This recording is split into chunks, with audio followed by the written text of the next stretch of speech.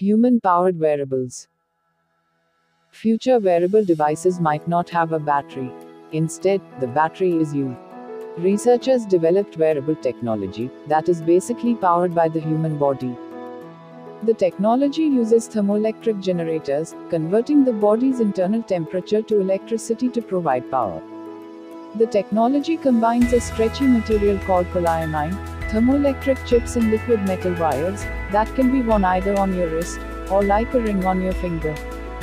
Advantage of this technology is, whenever you use a battery, you're depleting that battery, and will eventually need to replace it, but using thermoelectric devices that, you can wear it, and it provides you with constant power. In future this technology will potentially replace batteries on wearable devices. Artificial eyes look to the future. Scientists can't yet rebuild someone with bionic body parts. They don't have the technology. But a new artificial eye brings one step closer to reality. This device, which mimics the human eye's structure, is sensitive to light, and has a faster reaction time than a real eyeball. It may not come with the telescopic or night vision capabilities, but this electronic eyepiece does have the potential for sharper vision than human eyes. In the future, we can use this for better vision prostheses and humanoid robotics. Smart sutures that detect infections. Sutures are the threads used to close up a wound. They hold large wounds or incisions together so that they can heal. But sometimes wounds don't heal properly. Tissues can swell and bulge, causing the sutures to tighten. That can create an ugly scar. Or the wound may become infected. That causes the tissue to redden and heat up. So researchers figured out a way to transform sutures into sensors. These special stitches can report what's going on beneath a bandage. They even can send out health dispatches from inside the body. Now, researchers have developed smart sutures that can alert caregivers when problems emerge.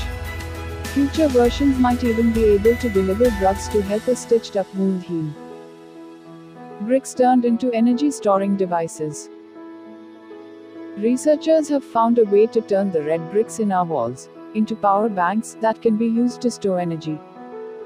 Bricks, as the cheapest and most commonly found construction material on the planet, could have a secondary purpose that would replace inverters and generators. Ordinary red bricks can be converted into energy storage devices called supercapacitors by coating the brick with PEDOT, a conductive polymer. It's made up of nanofibers that work through the network of a brick. PEDOT-coated bricks are ideal building blocks that can provide power to emergency lighting. Such a solution could have numerous applications in developing countries, like India, where energy supply is not reliable. Robotic guide dogs. Guide dogs are very useful to people who are blind or have low sight, but they have their limitations. The first is that it takes a lot of time and money to train a dog. Another drawback with guide dogs is their inability to read a map and then use it to navigate to a desired location. In this new effort, the researchers have developed a robot dog that is able to carry out the duties of a live guide dog, as well as provide additional services. More work will need to be done before the robot dog is ready to lead a person who is blind in a real-world setting.